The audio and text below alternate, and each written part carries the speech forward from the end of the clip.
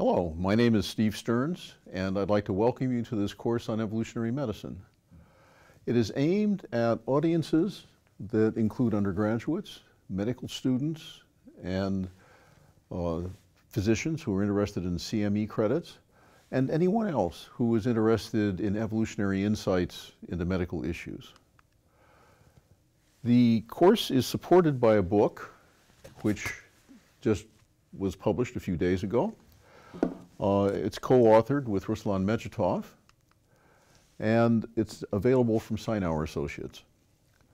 The scope of the book actually defines the scope of the course. Evolutionary insights are more important in some parts of medicine than they are in others. And we concentrate on issues where evolutionary biology and evolutionary thinking brings insights that can reduce suffering and save lives either immediately or as basic research continues. Such insights are distributed across many different parts of medicine for, like physics and chemistry, evolutionary biology is a basic science that underpins all of medical science. Here's an overview of the topics. In Chapter 1, we introduce evolutionary thinking, and then we ask two rather interesting questions. What is a patient?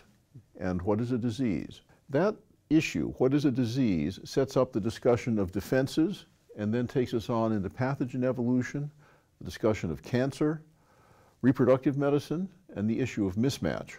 We then go on into mental disorders, discuss how individual versus population thinking is involved in health, and the book concludes with open questions.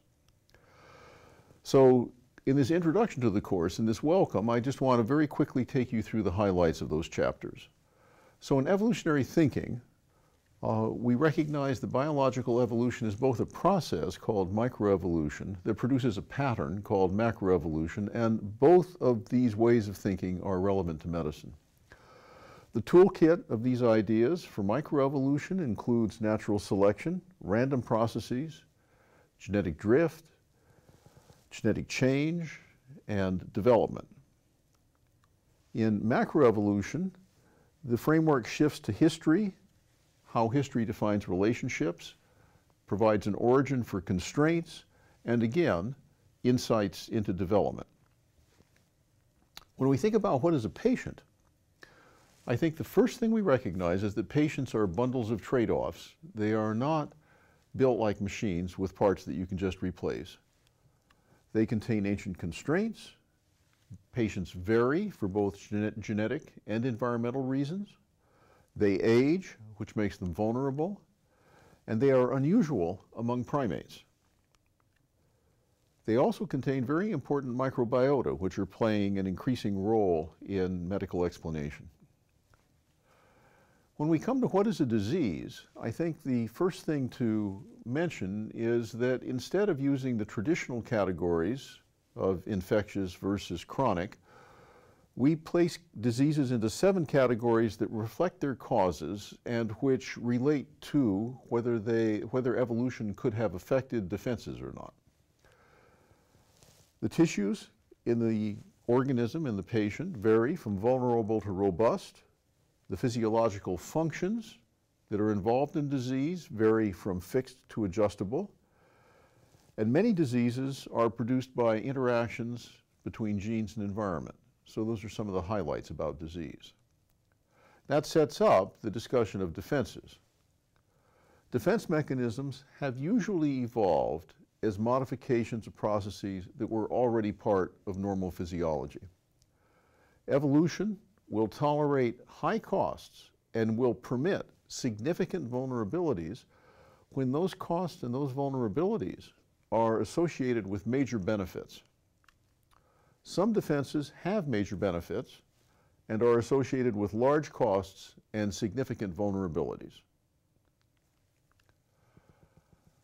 Pathogens evolve, and they evolve quite rapidly. They have their own agendas, and they respond to human interventions. Their responses include virulence, their roles in the microbiota, the evasion and suppression of defenses, resistance to antibiotics, and reactions to attempts to prevent their own evolution. So they are a flexible and highly adjustable population. Cancer is a very interesting part of evolutionary medicine, both because there is a historical component. Evolution built vulnerability to cancer deep into the design of our bodies. It's going to be almost impossible to change that design and eliminate that vulnerability. Every cancer is an independent instance of clonal evolution, and that is fueled by genetic variation. That evolution creates a unique evolutionary history with each patient, and that evolution can be reconstructed with molecular phylogenetics so that we can actually see the history of an individual cancer. That every cancer evolves has some very important implications for therapy. There are also evolutionary insights that are quite interesting and important in reproductive medicine. Evolution helps us to understand menstruation, menopause, the difficulty of childbirth, and the diseases of pregnancy. It also allows us to see that the evolution of the placenta is connected to the risk of cancer. Evolutionary conflicts over parental investment help us to understand the diseases of pregnancy, gestation length, birth weight, and give us some insight into mental disorders. Reproductive events that occur early in life have consequences for health late in life. So there is a whole complex of interesting issues built around the process of reproduction. Mismatch is one of the major concepts in evolutionary medicine, and it arises because our environment has recently been changing more rapidly than our biology can keep up with. The resulting mismatch between biology and environment produces mild to severe loss of evolutionary fitness, which is expressed as contributions to disease states. These diseases include obesity, type 2 diabetes, cardiovascular disease, female reproductive cancers, asthma, and autoimmune diseases. So these are part of the complex of diseases that are part of the world's emerging huge health burden. There are also evolutionary insights into mental disorders. Probably the most important one is that mental disorders are disturbances of cognition and behavior that function well in most but break down in a few. Cognition and behavior are complex processes that are influenced both by genetic and by developmental events.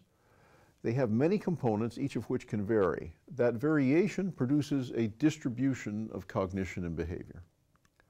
We can view some mental disorders as byproducts of selection for normal behavior caused by inescapable features of complex systems. So you can think of the normal behavior as being the center of the distribution and the mental disorders as being the tails of the distribution.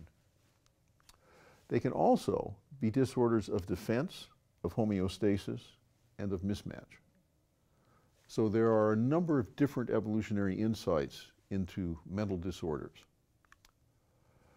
In Chapter 10, we discuss individual health versus population benefit.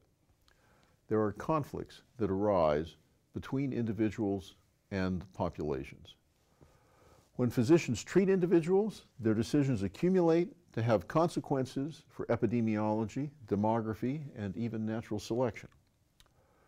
Those consequences often contain conflicts between the welfare of the individual and the welfare of the group, involving externalization of private costs and exploitation of public goods.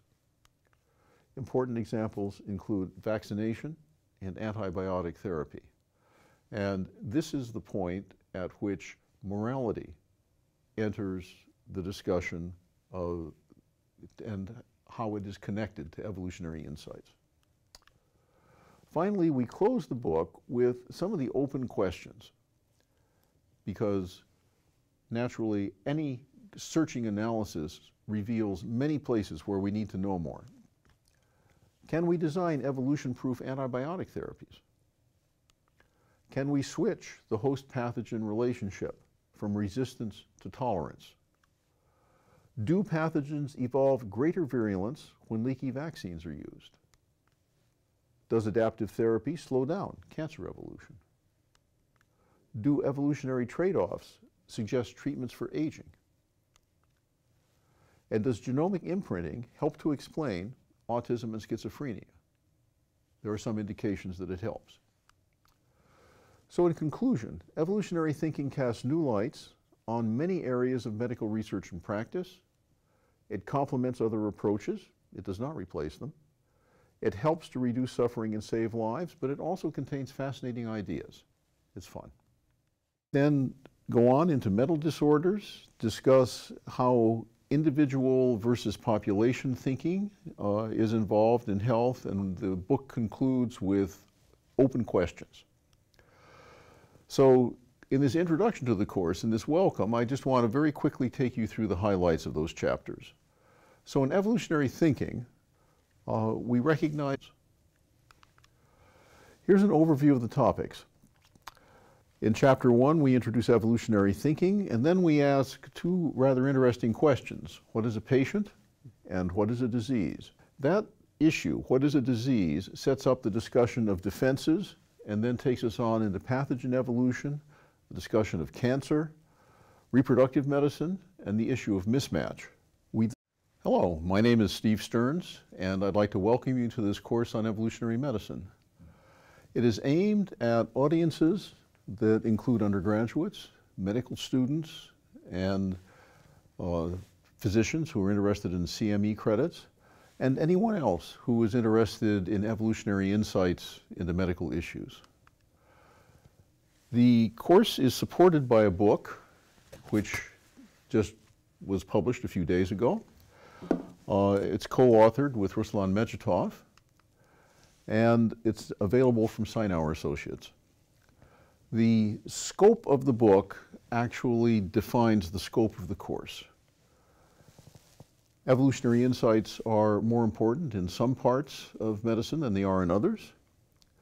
And we concentrate on issues where evolutionary biology and evolutionary thinking brings insights that can reduce suffering and save lives either immediately or as basic research continues.